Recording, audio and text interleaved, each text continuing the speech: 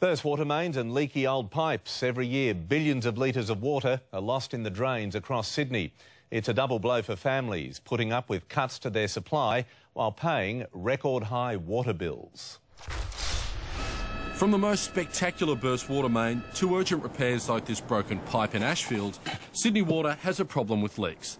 But the scale of it is much bigger than you'd expect.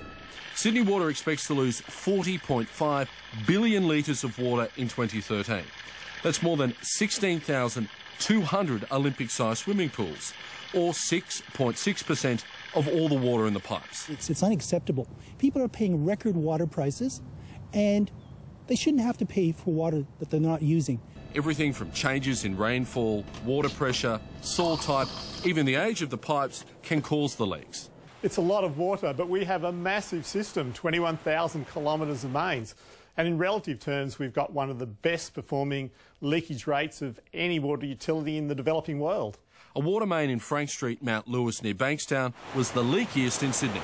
The residents here in Mount Lewis are a patient lot, and they need to be. From February through to April this year, the main water supply was cut off, and the only way that water was getting into the homes was through plastic pipes that ran between the houses.